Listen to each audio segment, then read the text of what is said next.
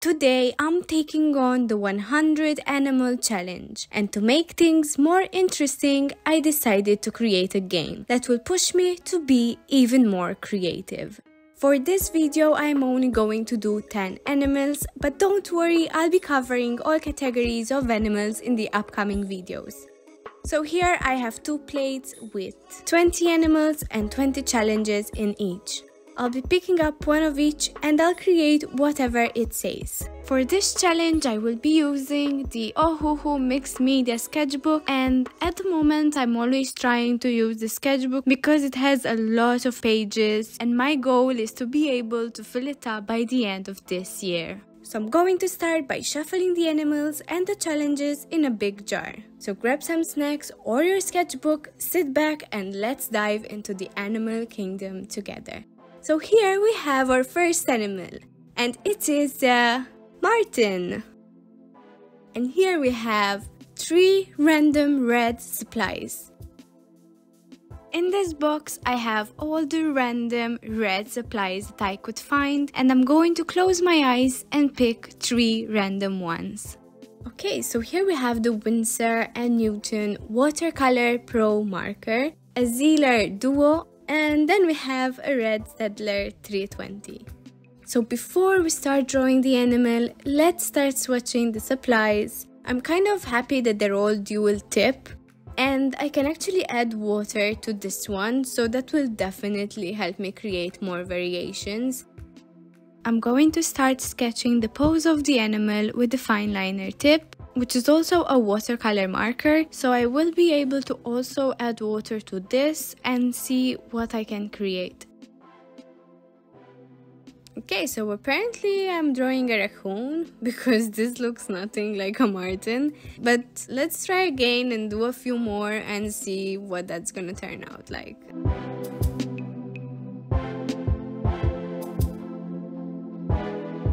So here I'm going to try another one, and I'm going to try a different pose this time. By the way, I'm using references for this because I would have no idea what the animal actually looks like. And even with references, it's still hard to make it look like a marten. Because the thing is that we see dogs and cats all the time, so it will be easier to draw them because kind of like you've seen this before. But like with a marten, I'm not familiar with them and I haven't seen them, so it's a bit harder to get the right proportions. But I'm pretty sure that along the way it will improve. And maybe this is why I wasn't able to complete 20 in a week. Maybe I should have stuck to one pose, and that way I would be able to create more than 10 for this video. So 9 more to go. And this time we have a porcupine, and the challenge is 3 random Ohuhu markers. So what I'm going to do is I will grab the Ohuhu marker bag and I will spin it a few times. I will then pick up a color and spin it again, and so on until I have 3 colors. So here are the 3 markers that we got: the light prawn, terracotta, and tea rose. I'm going to start swatching the colors on the paper so that I see exactly what they look like, and I'm going to start sketching the first pose. To be honest, I'm not really sure like what color to use for what, but I realized that they do have this striped hair, so I'm thinking to use a light pink and the brown to create that kind of look. This combination of colors really remind me of like a strawberry cake. I don't know why, but it definitely doesn't give me porcupine vibes.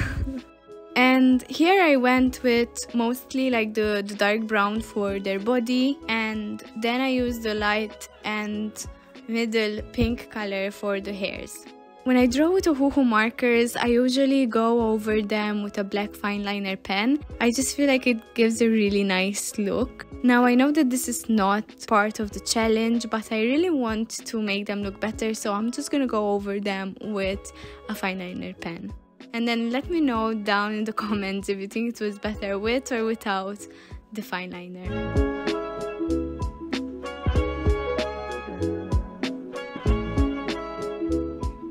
So let's see what we're gonna get next. This time I'm actually going to start from the challenges. And the challenge is ballpoint pen. And the animal that we got is a hedgehog. Oh my god, I actually spelled it wrong. I'm sorry about that. So again, I'm just going to scribble a bit on the side just to see how dark and how light I can go with the ballpoint pen so that I know how I can use it in the drawings.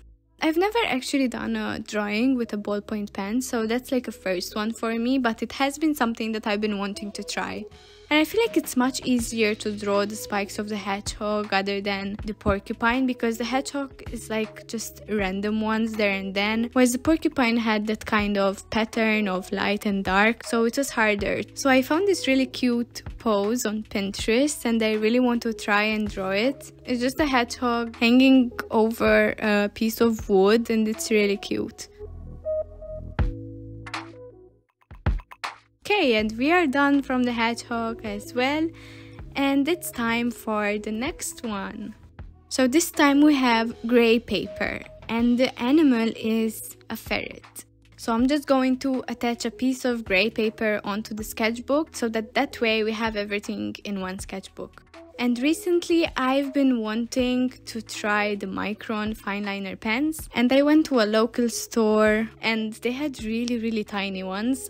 I'm actually going to try them for this challenge. And I will also be using 2 white pens. One is the Pilot Choose 7 and the other one is the Sakura Jelly 8. I have used the Sakura Jelly 8 before and it's actually part of the list of supplies that I often use. So all the links will be down in the description. I'm going to be using a pencil to sketch out the pose of the ferret. And again, in front of me, I have some references. In the reference, the ferret is white, so I want to do most of the fur with the white pen. And I really can't get myself to do the face right, so I'm just going to stick another piece of paper so that I can try it again. I feel like it looks better this time, but it's still not what I'm looking for, so let me just draw a smiley face for now and we'll deal with it later. Maybe. I found this cute pose of the ferret actually like climbing a trunk, so I'm going to try and draw this over here. I really love ferrets. I just find them so funny, and the way their body moves and how elongated they are. I think they're really cute. I also don't like the face on this one, so let me just stick on another smiley face. I really love the combination of these 3 colors together, the grey paper with the black fine liner pen and the white pen. I feel like it gives it a really nice touch. And since I didn't manage to draw the 2 ferrets with a face, I'm actually going to try and find the reference and focus on the face.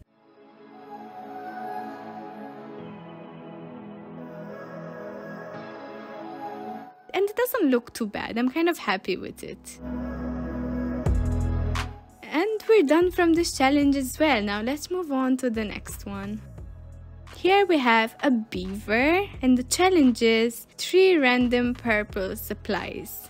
So again, I have the box here with the purple supplies and I'm going to start picking 3 random ones. And here I got an Ohuhu marker and a Staedtler thick marker, and the last one is a pastel. I don't know if it's just me, but I really find it hard using pastels because they're just so messy and so hard to control. So I really hope that I'll manage to combine these 3 well together. And I want to use the pastel for the lighter color of the beaver because I can use a tissue paper to lighten it out. And I'm going to draw a big one over here because I really want to focus on the pose of the beaver standing up.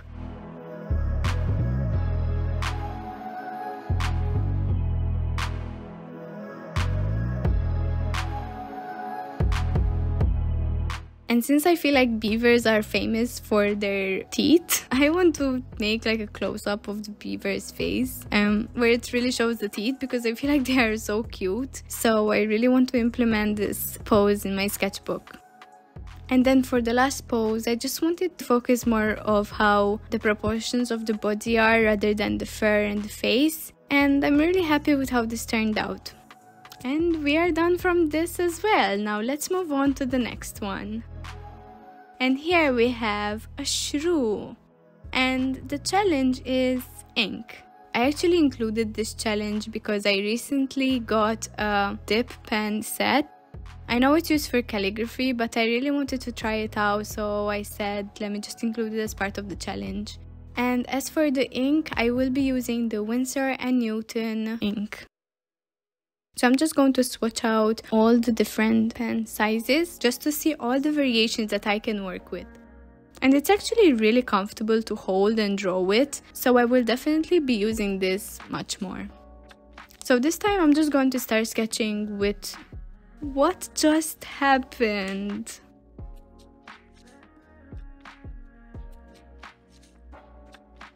Okay, let's move on like nothing just happened.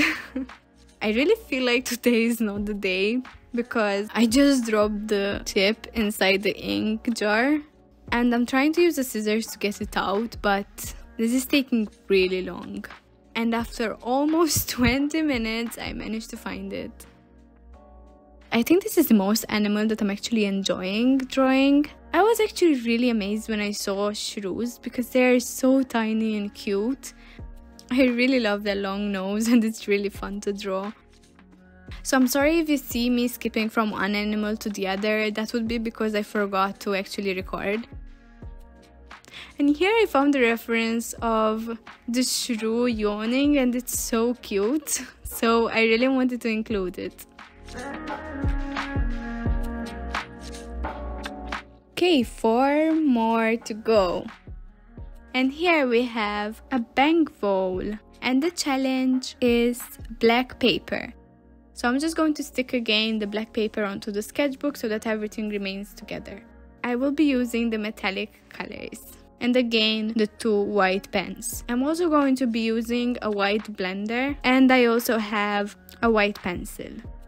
I'm going to start sketching with the blender and I'm going to go for a standing up pose because it really looks cute. And this type of mice are actually brownish in color, so I'll probably be using mostly the brown color of the metallic colors.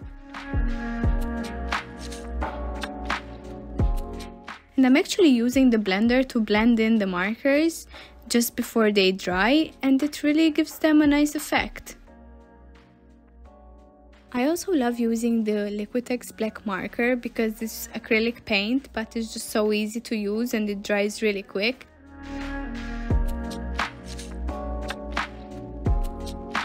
And I love how when I apply the white metallic color, it just looks like I've done nothing, but then it just appears over time and it just looks so cool.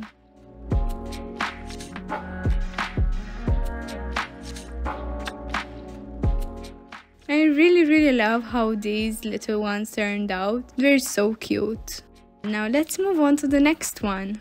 And here we have an otter. And the challenge is 1 line drawing random fine liner. So I will be putting the fine liner pens that I own in a box. And I'm going to close my eyes and choose a random one. This is really hard because I really don't know from which part of the body to start so that I avoid doing double lines, but it's literally impossible. I'm surprising how it still kind of looks like an otter, and I'm managing to get the poses quite okay-ish. And this is a pretty fast drawing and I wanted to just do it just for fun because I feel like it's a fun challenge where you don't need to focus too much on a detail because you can't put in any detail, and it's just about trying to get the right proportions. And here the otter is holding some stones, so I'm happy that it actually looks like he's holding something because it was really hard to draw this pose.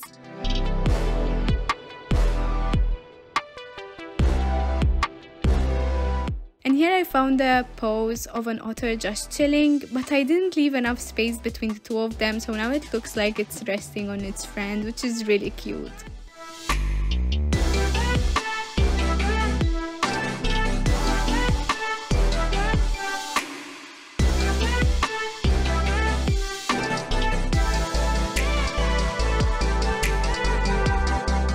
This is just a pose of an otter sitting and chilling in its natural habitat, but I really have no idea what I did here because I kind of messed up one of the legs, so then I had to go over it again and now it just doesn't even look like an otter anymore. And I also forgot to finish the line, so here I'll just be going to complete the line just for the sake of completing it. That was really short, but it was actually a really fun challenge to do. And the next one that we have is a squirrel. And the challenge is 3 random paints. And the 3 paints that we've picked up are the Liquitex Soft Body Acrylic and the blue and yellow Winsor and Newton watercolor. And recently I bought this starfish plate that I found at one of the stores, and I thought it was really cute to be used as a palette, so I'll be using this one today to mix in the paint. So let's start swatching the paints onto the paper. I'm adding water just to see how light and how dark each paint can get. And I feel like with the yellow is a bit hard because even when I add water to it, it's still very bright. So I feel like it's a bit of a hard color to work with. I'm going to start sketching with a pencil, and here I'm going to use the blue for the tail of the squirrel, but I will be using lighter and darker blue so that I can create strokes to represent the fur of the squirrel.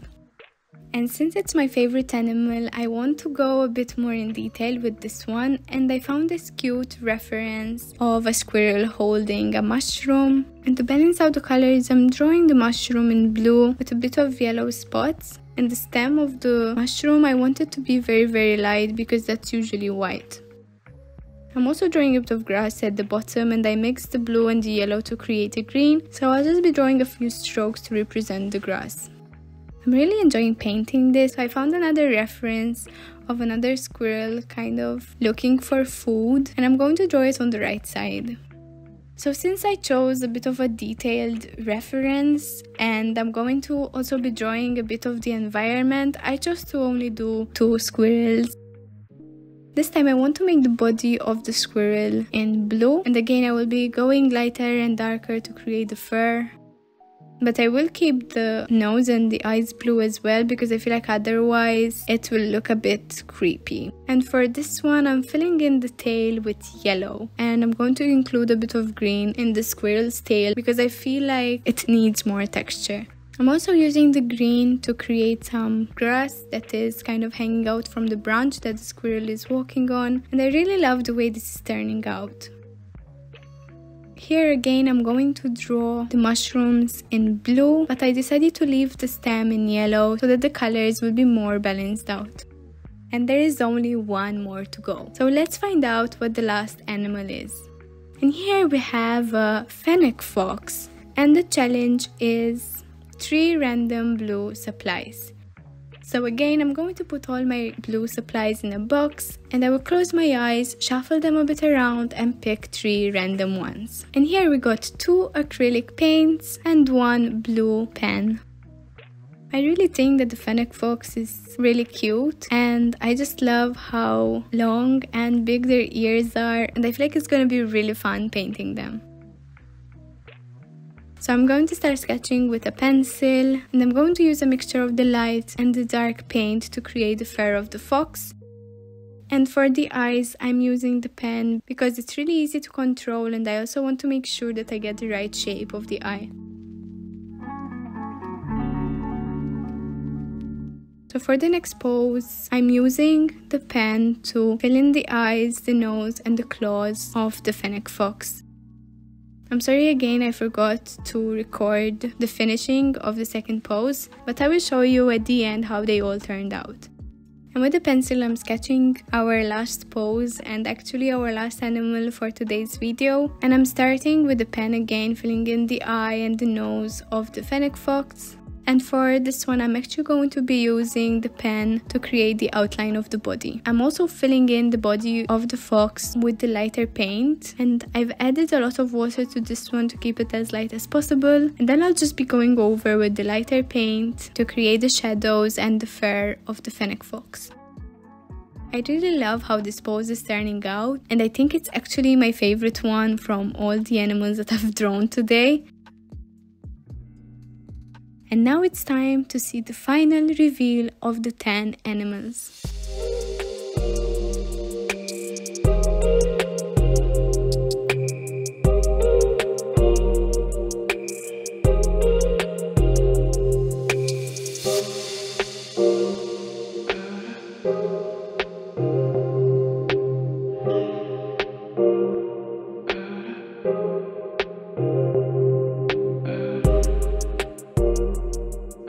want to thank you all who have been supporting me so far, and if you're still watching this video, I really appreciate you.